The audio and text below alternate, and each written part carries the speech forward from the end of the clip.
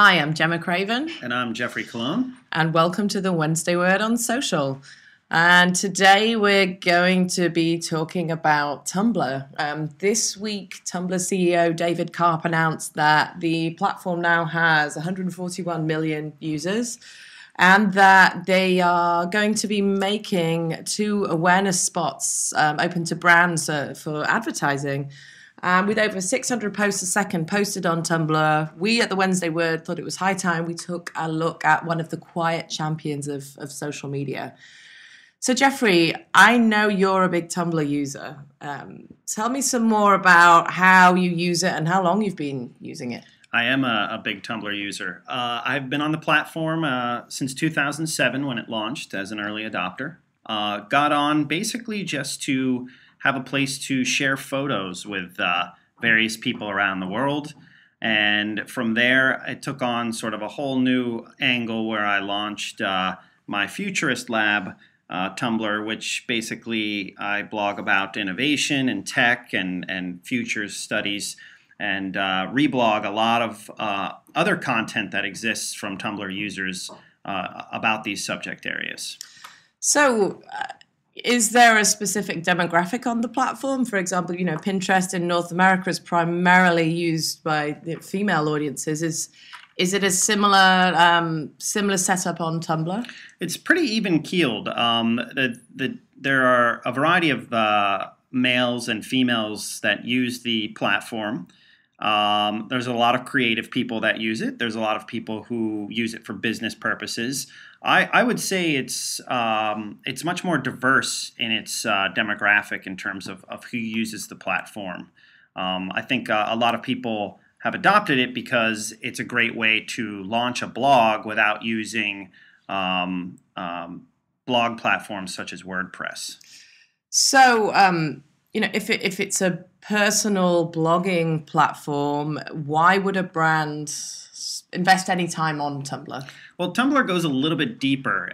It has a community. It's actually interconnected. So unlike a blog where you would set that up and you would have a URL that you would then need to point to, once you have a Tumblr log, you are then able to follow other Tumblr logs that exist within the community, and they are able to follow you. You can reblog their content. They can reblog yours. You can have two-way conversations. It's also a great platform in the sense that you can post a variety of things. So you can post video, audio, links, quotes, text. It's really very well-rounded in terms of its user experience and user functionality. Yeah, I think that's for me is the main standout. Is that at its core, this really is a creative community, more so than we see across any of the other platforms. So, in terms of brands actually on Tumblr, are there any out there that you see that are doing it well? Calvin Klein, for example, launched their Tumblr this week. Any others on your radar? Yeah, I mean, most of the major publishers are there. The New York Times is there, Newsweek, Time. They obviously, it makes sense for them. It's a great platform to publish a variety of different content. MTV has been there for about a year. And the thing that I like about what they do is they don't use it as a promotional platform for tune into this show tonight. They really use it as an archive machine where they can post content from their 30-year history. I also enjoy what Coca-Cola has done. They launched a Tumblr log, which is all about happiness. And again, all the imaging is based around things that make people happy. It's not necessarily product placement, and it's definitely doesn't tie into sort of the normal website experience that a lot of brands have. Right. So my next question, when YouTube really took off, we saw a huge explosion in these YouTube celebrities.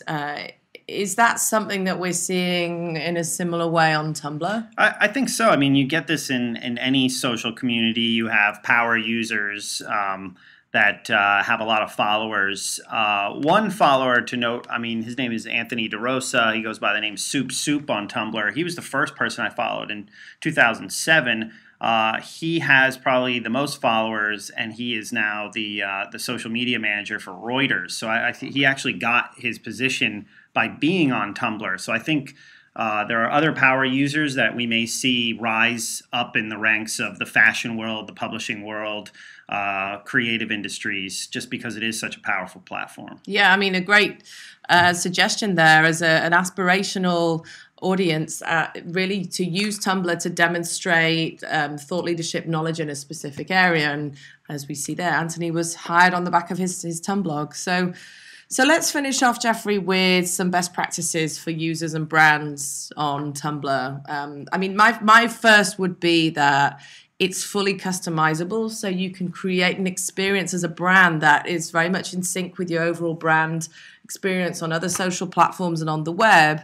Yet enabling this creativity through the various different functions of Tumblr. Any other best practices for you? Yeah, sure. I mean, the other one that I enjoy is you can time when you post, so you can actually curate a large amount of content. But instead of pushing it out manually all at once, you can time it so that you can basically say, I'm going to post this at 9 a.m. I'm going to post this at 12 noon. I'm going to post this at 2 p.m. And then that way there's literally a stream of content for those who are following your Tumblr log, that they can actually see what you're posting, and if they like it, they can interact with it or reblog it themselves. The other thing for brands that really want to get into it is you can sync Google Analytics with your Tumblr log, which is great for insights teams just to follow what the performance of your Tumblr and see how it's doing. So it's not like you're using another insights dashboard. You can use something that the industry is an industry standard. Great. Well, thanks, Jeffrey. This has been the Wednesday Word. We'll see you next week.